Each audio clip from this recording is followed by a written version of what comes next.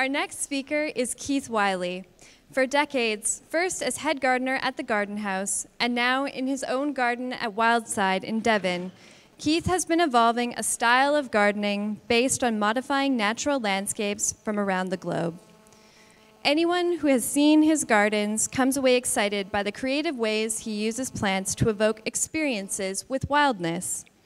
We are looking forward to hearing him walk us through his gardening process, from conception and design to implementation and management, all in pursuit of spectacular, naturalistic garden effects. Please join me in welcoming Keith.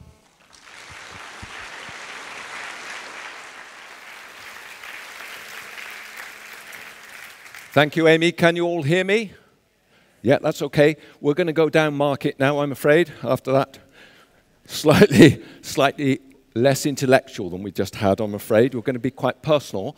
I would describe the way that Ros and I garden as being principally to create a spectacle that is pleasing on the eye with a strong ecological undercurrent.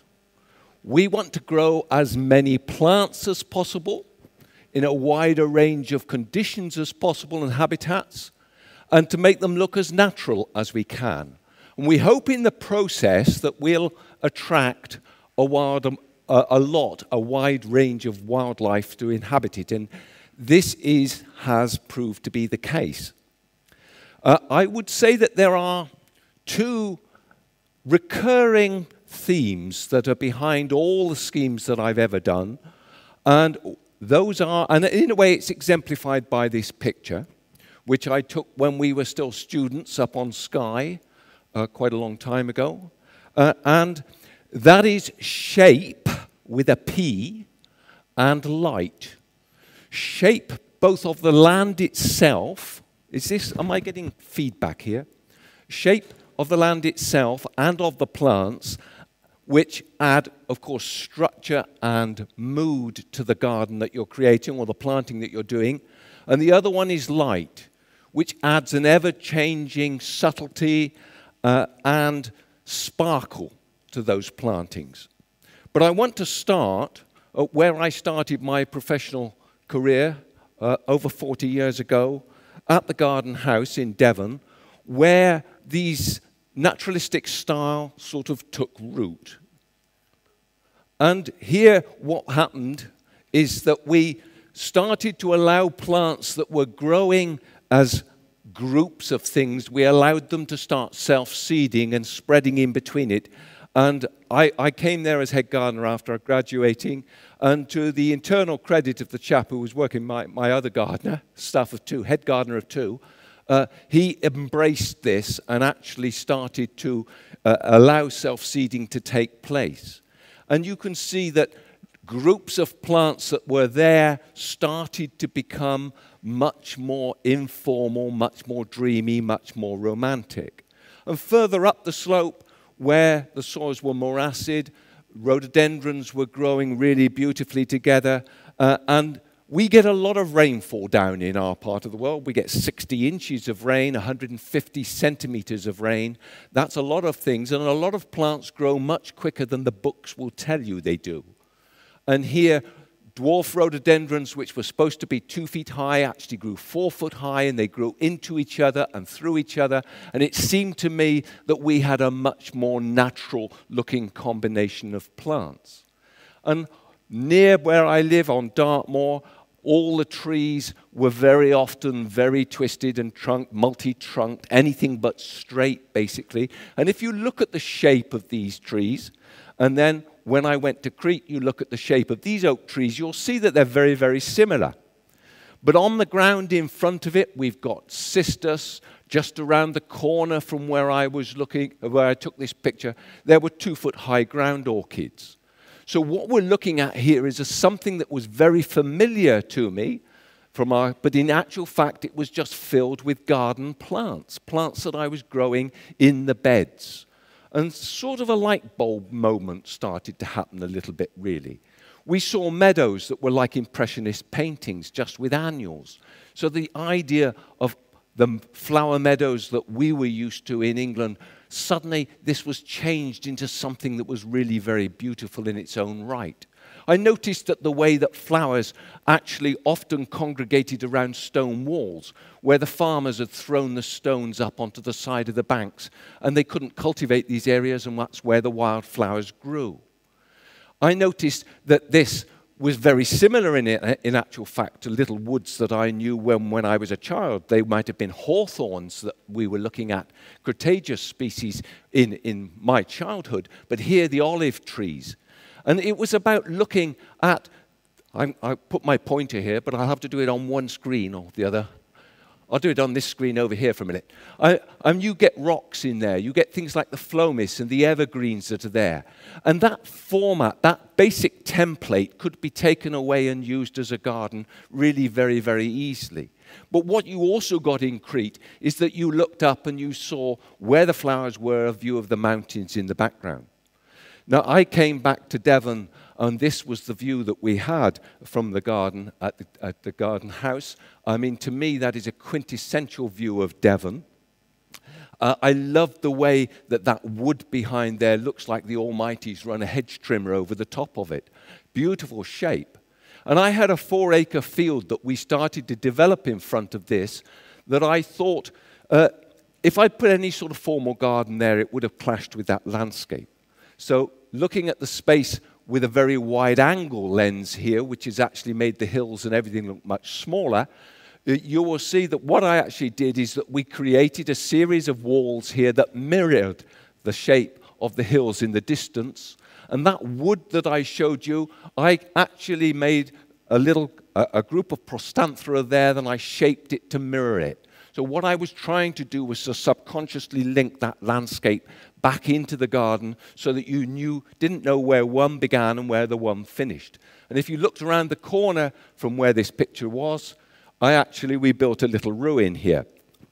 And this one is really coming back to childhood memories of little sort of tumble-down buildings that I would explore as a child, where a lot of us actually our roots in naturalistic planting or the wild landscapes took place. At least in my generation, certainly that was the case.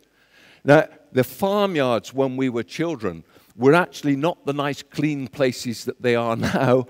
They were really, there'd be a place where the dung heap was that would be covered in stinging nettles and brambles.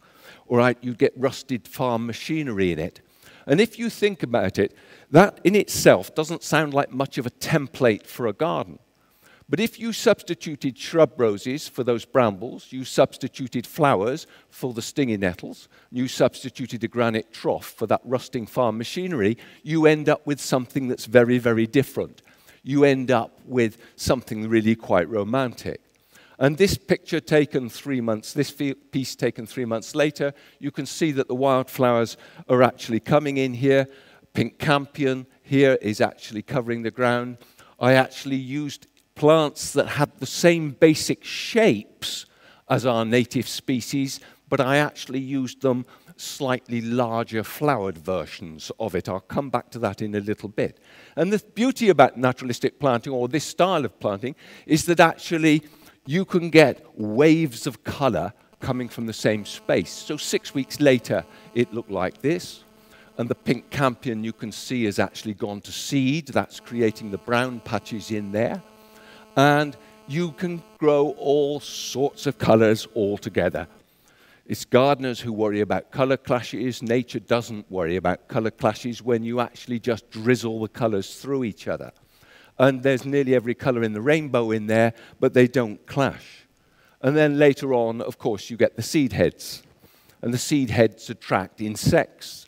They attract birds that come and eat the insects. You actually start getting it very full. What I also like about this, and I come back to those two things that I talk about, is the effect of light coming through the plants. So here in another part of the garden, we actually were growing grasses with Michaelmas daisies, but what really happens where you get the magic is when the evening light drops down and you get that golden light, and you get this wonderful effect of the light streaming through the grasses in the evening. not something necessarily for a public garden, but something when you're having a private garden, you can put real magic into the garden for maybe 5-10 minutes. Now, I thought that worked okay with perennial plants, but I thought, why not try it with alpines as well? As I said, it's a wide range of plants in a wide range of habitats. I mean, there's lots of different alpine meadows, of course, but the one that I quite liked was actually the one that they cut for the hay meadows. And it's very, very different from an English flower meadow, if you think about it. I mean, that's absolutely stuffed with flowers, isn't it, really? Really very beautiful. And they cut it with wonderful Swiss efficiency at 11 o'clock on July the 7th every single year. And that would be more like what we would consider this is at the garden house. There's an English meadow that's in the middle. In a proper English meadow, you might well have a lot more yellow rattle and orchids in there. But I thought I'd make a sort of version of the Swiss meadow up here.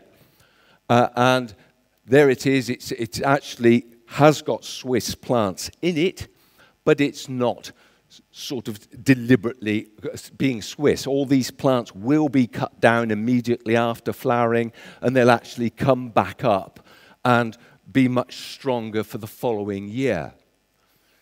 And you can use garden varieties of these plants in this, and that still works extremely well. This is Astrantia Hadspen Blood, and it works just as nicely if you look at that picture with the buttercups behind it as it does with the centaury and the campion in the foreground there. And this piece is a piece that I actually planted.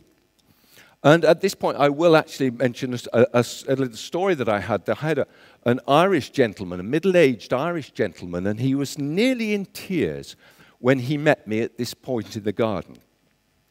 And he said that all his life, he'd wanted to see the flowers of his childhood that he saw on the west coast of Ireland when he was a lad. And for the first time today, he'd seen them. I didn't have the heart to tell him that not one of those plants grew on the west coast of Ireland. The point was he thought they did. He thought they did. What do you think? And if you think about it, when we're children and we go into a field of oxeye daisies, those flowers are up by our chest. When we're grown up and you go into the same oxeye daisy field, they're down by your knees. The effect is not the same. So what I did is I actually used flowers that are the same shape as those natural ones, but they're larger, they're bigger, they're more in your face. These things grow in a Swiss meadow, but we don't get Persicaria Amplexicauli superba in there. You get little bistorts with little white flowers. But by having them with much bigger flowers, it makes you think that it reminds you, it's this nostalgic feeling. It's about playing with people's emotions and people's memories, and it's an extremely powerful way to actually garden. And I thought, well, I say, why not with bulbs? I mean, here, Cyclamen repandum looks really very nice, but it looks much nicer when you grow it with some friends. Look, you get something very, very different. And here we move on to actually, still bulbs. Actually, sorry, come back to there. This is not in our garden. This is in South Africa. This is Darling, the Waylands Nature Reserve, about 70 miles north of Cape Town. And I was very fortunate to be able to go there and see it in flower, and you can see it was looking absolutely magnificent with this powder blue Heliophylla, and I can't remember what this orange flower is. It may have been in Ursinia, I can't remember, but James would tell us later on. But it was beautiful, and I was very, very fortunate that I was able to go back 3 weeks later, and it looked like this. Completely and utterly different. Now, the point about this is that with bulbs and small plants, you can actually get waves of color coming from the same place. So actually, you can get a long succession of ever-changing sort of patterns of plants on the ground. And I came back, and we had this area of the garden that was actually surrounded by big magnolia trees, big magnolias, and a lot of things like photinias, and Cercidiphyllums, Katsura trees, which came out with purple young foliage. And I thought it would be really nice to just make a sort of bulb meadow in the middle of it. I never really took decent pictures of the area because we're always so busy in April to do it. But you can see what we were trying to do was to create just this carpet of flowers, really rather a lot like James's private garden really there, but trying to make it, because I had more space, trying to make it look more natural in a more natural setting amongst those big magnolias. I'm very fortunate that we had space. And then in the garden, I mean, that was a bit of bulbs a little bit. Why not with alpines? This was an area of garden where I actually took everything out of the bank and replaced it with creeping thyme, and the white flowers there are rhodohypoxis, little bulbs from South Africa. And it was a very popular part of the garden, down in the walled garden that we had down there, but it was north-facing, but I took the concept and we made it rather bigger. Took the same thing and did it on a bigger scale. Much, much bigger scale, so that it covered the whole ground. And looking at it from a different angle there, you can see that it's just forming these carpets of flower there. I was very fortunate, of course, that I can do this, and you can actually then move on to another piece of the garden when it's not looking so good. But it's about the shape. It's shaping the ground itself in there as well. But it still works. Oh, I was coming there. This is still on the alpine area, really. These are the Temblor Hills in California. And certain times of the hill, these hills in California, inland from San Luis Obispo, they will get covered in wildflowers. And I've been 3 times to see it and missed it every time. 6,000 miles and you miss it. But I do love the shape of these hills that you get in California, these rounded hills. And I love the way that these oak trees were making these wonderful shape on these dry brown hills. And so I came back, and actually what I had is I had a whole series of bonsai trees that were exactly the same shape as those oak trees look.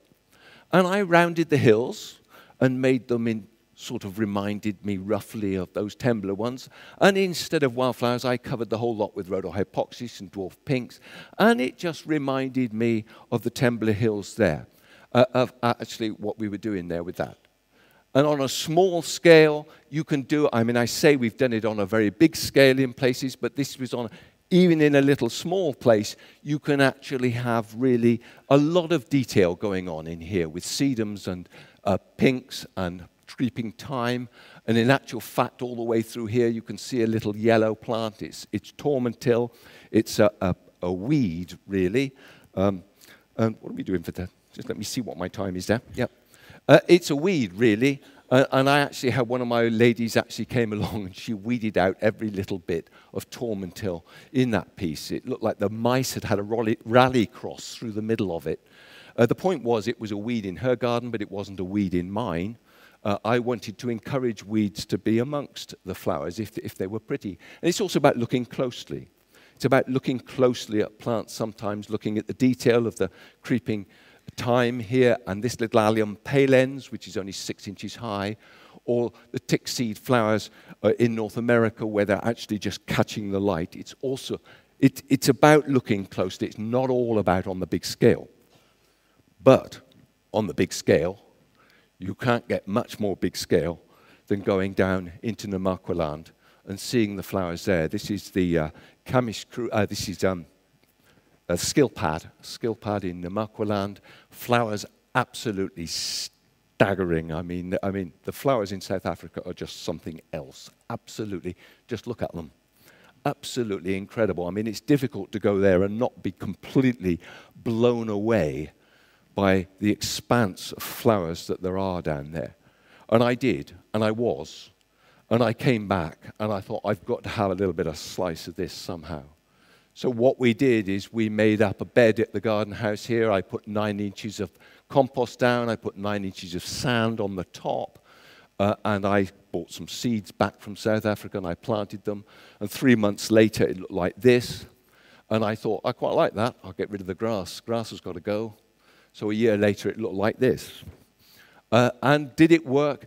What it is that flowers in South Africa, of course, flower for a very short time, relatively. They flower for about 3 weeks up in Namaqualand, and then they spend 49 weeks of the year as seeds, waiting for the winter rains to come back to bring them back to life again next year. And what I was trying to do with the compost underneath was to make the plants think that they were in South Africa in their tops, but England in their roots, so that they flowered for a very long time. And did it work? Yes, it did. They flowered for a very long time, these plants. They flowered basically all summer. Now, you can see that what I did is I went overboard with it, really. I really liked the whole flower element of this. And I started nobody else was able to weed this, you can tell. I mean, this was my patch. Okay, keep off it, this is mine. But I did love it. It wasn't a huge area, but it was absolutely stuffed with plants. And you can see the poppies loved it. Poppies do not like my part of Devon. 60 inches of rain, 150 centimeters of rain is not good for poppies. They loved the sand, absolutely went crazy in it. And a year or two later, you can see, as James was talking about, in actual fact, the variety of things is limited, is coming down. The number of species, the number of things in it are not. But other plants are coming along, and they're actually just sort of taking over and making a much more stable community of plants. Potentilla recta warreni, the pale yellow one here, is seeding itself all over the place. The Tanacetum niveum here, the white one, is actually doing it. And what I wanted to do with this one is actually to show you that if you look at the color distribution there is through that, not the colors themselves, but the color distribution, and then you look at the color distribution of flowers in South Africa, you will see that they are actually really rather similar. There is some similarities between it. I went to this place. I mean, this was an amazing place. I mean, there was hundreds of acres of this. I knew that the big one upstairs put flowers together in a sort of nice way. I thought that what I did was take nature and enhance it. You realize when you see nature like this that you're preposterously arrogant to even think that you're improving on nature. There is absolutely, I knew the big one put them together in nice taste, but I had no idea that she could put it together with such consummate good taste. I mean, it is beautiful, absolutely beautiful. And what you can't see from that picture is the number of other species that there are in that. There was as many as 20 or 25 different species in each square meter of space. Absolutely staggering it was. And here, this is a little tiny section of that in the wild.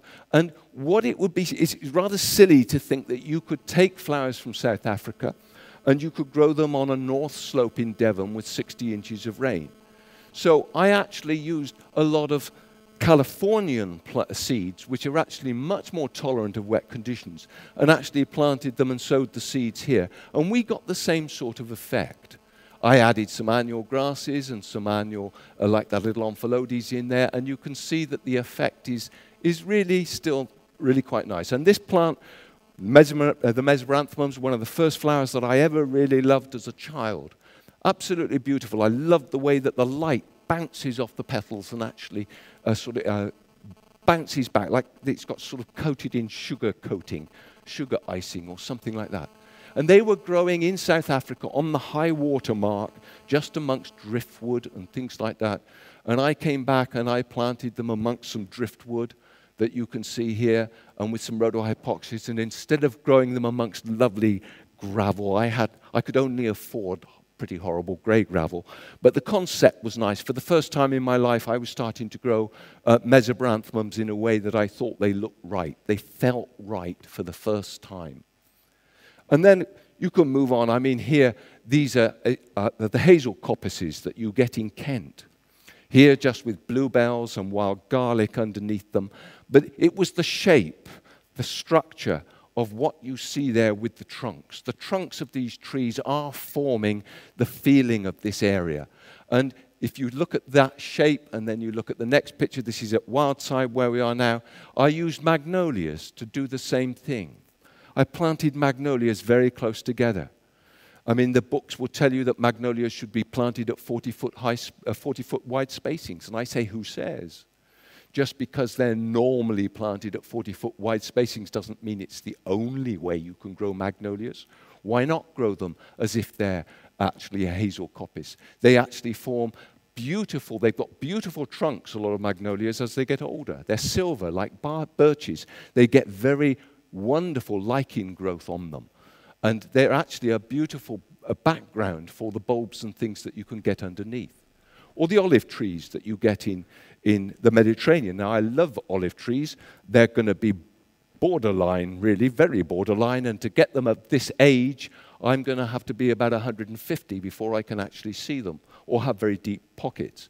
But I love the idea of them. So actually what I did was actually use Elaeagnus quicksilver to give me the same effect. Now, Elaeagnus quicksilver is actually a suckering shrub. And what I did is select some of the trunks and turn them into this, and you look down through there, and you could be looking down at Wildside through olive trees with their silver trees down into the courtyard garden beneath it. Peter Corn was telling me that Elaeagnus angustifolia will do the same thing, but that its flowers smell rather unfortunate, let's say that. Elaeagnus quicksilver, actually the flowers are beautifully scented, really, really lovely scented. Or at Wildside in the courtyard garden, these trees themselves actually create the sense of this being a sort of southern hemisphere type looking garden, really. They are responsible for the mood of that particular part of the garden. Here, when I was over in North America, these are my favorite plants, actually. I mean, erythroniums I have a particularly soft spot for erythroniums. We went over there and saw them, and we saw these erythronium citrinum growing underneath manzanita bushes, Arctostaphylos. And it was in the evening light, and actually you can just about see, if you look at the back, that the trunks of these trees was cinnamon-colored. And the flowers above were cream, fading to pink. Now, in the next picture, you can see that in the same spot, the rocks, the granites themselves, were pink and fading to... And what you're getting here, as were the flowers, they were pink, with a yellow fading to pink. What you're getting is a wonderful combination of plants, just in miniature, in perfect harmony with itself. And I loved the idea of growing these flowers amongst these trunks. And so we did the same thing at Wildside here. We're using magnolias here. I used white and pink ones in here, and it's picking up the color of the erythroniums underneath them here. And you can see those trunks are beginning to just create the framework from which you can actually make a lovely, a sort of naturalistic little tiny corner of the garden. Or in South Africa, how these blackened fire stems actually create this beautiful background for the little cotula. I haven't used that one yet. It might be quite difficult to do it, but it's actually quite nice that you could do it. But on a smaller scale, here with the Erythronium heleni, just growing amongst the roots on a small scale in here. Just a little vignette of real beauty close up. Wisterias, I've done it with wisterias. We all know wisterias grow up and over our pergolas and against the side of our walls, but they also make really nice freestanding bushes. I'm not talking here about standards or half standards. I'm talking about natural bushes. I actually let this branch grow out, and I love the trunks that you get on wisterias when they're getting big. And so I made a little wood of them, a little copse of them. I planted them on 4-foot-high banks, and you can therefore walk underneath them. They just need a nice strong stake to start with to do it. But they actually create this is when it was fairly newly planted, this wonderful sort of canopy above, and the scent when it's in flower is just something else. But the thing is that you can grow a lot of plants underneath wisterias because they do leave gaps in between it so that you can actually grow things in there. Now, this is the field at Wildside when we went down there. When we left the garden house, we came down to Wildside, and it was a flat field. And it's 4 acres, that's 200 yards long by 100 yards wide. You can see you've got one set of conditions in there. And we had a huge collection of woodland plants. Not exactly, that's south-facing, not exactly the ideal conditions for growing them.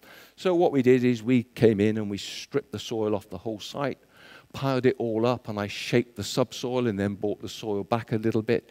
And we created this series of dunes. Again, you can see the shape element of what I'm talking about coming in here.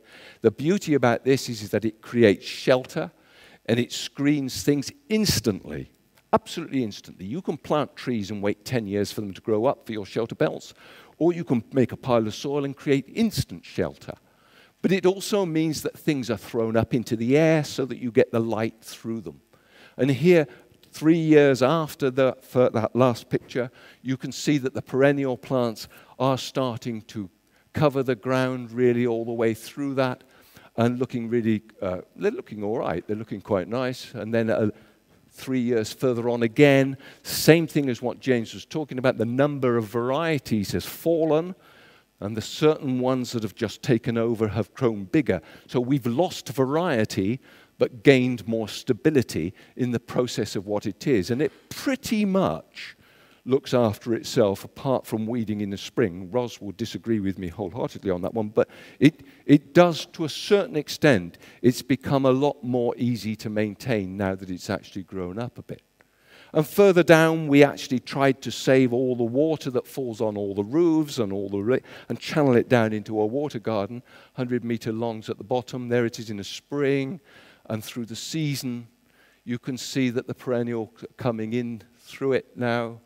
And it's again, from that picture there, that's when it's got a lot of variety in it. A couple of years later, you can see that it's actually just becoming a little bit like my waistline, a little bit fuller with age. And it's just got a nice sort of relaxed, sort of old sofa feel to it, really.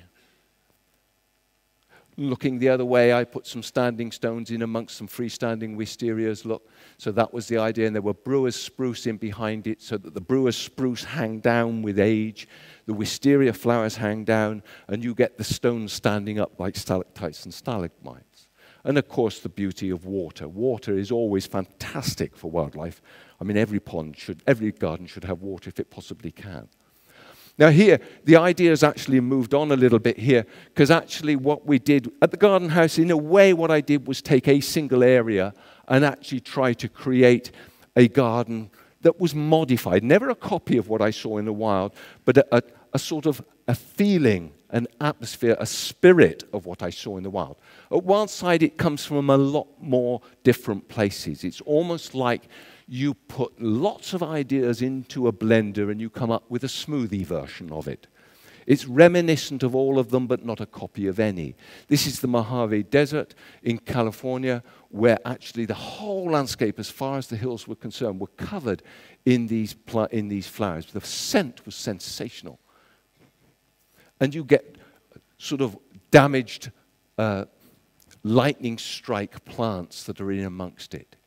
In South Africa, you get these quiver trees that are there. This is in the wild, but then in the botanic garden, they used the same basic idea of a succulent plant undercarpeted with flowers underneath it. In Bryce Canyon, you get these wonderful, towering sandstone cliffs. And when you look down, I mean, you can see there's a little pine tree there. Look, that's about 60 feet high, just to give you some idea of the scale of them. I loved when you got down into the middle there that you actually had this sort of backdrop of flowers, of the colors against the sandstone cliffs were looking terrific. I loved the fact that flowers, it's not just about the plants, it's what they grow in amongst. That's just as important with the picture. I loved the way that this Babiena was creating shadows on that rock face underneath it. And here we had, this is where the nursery was at the garden house. We thought we'd just sort of change this all over. And so 3 months later, it had actually changed. We'd put a wall in there. You can see the color of the walls. We'd tried to mirror Bryce Canyon there. And the flowers, at this stage, I had actually planted a lot of cordyline in there, and the winter was terrible in 2010. Killed them to the ground immediately. But the wildflowers loved it. You can see they actually, not the wildflowers, the eschscholtzias and the anthemis loved it in there. actually created really something. You can see the cordyline are actually dead. My neighbour actually came round and said, that looks pretty awful, Keith. Looks like a fire's gone through that. I said, brilliant, Colin. That's just the feeling I want to get. I want it to look like it's phoenix-like, rising from the ashes, okay? And you could grow things in amongst gravel that's slightly better than the grey stuff I had before. You can get the shadows against those walls. You can get the same element of light coming through the grasses.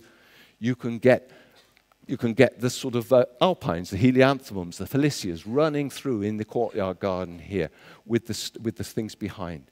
You can see that it's still, this is just a courtyard garden here, just zipping through wonderful Kinocloa rubra, that grass. Brilliant grass, that one.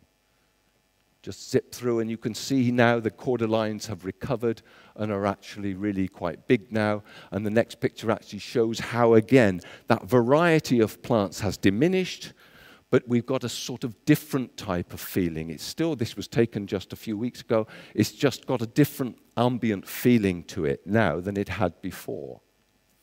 And we'll come on to the last part, which all the piece that we've done so far is really quite small. This is looking halfway up the slope of the canyons. What we took there are, we dug seriously deep into the ground, right? I mean, there are 15-meter, 40-foot high banks that we've created from this flat field.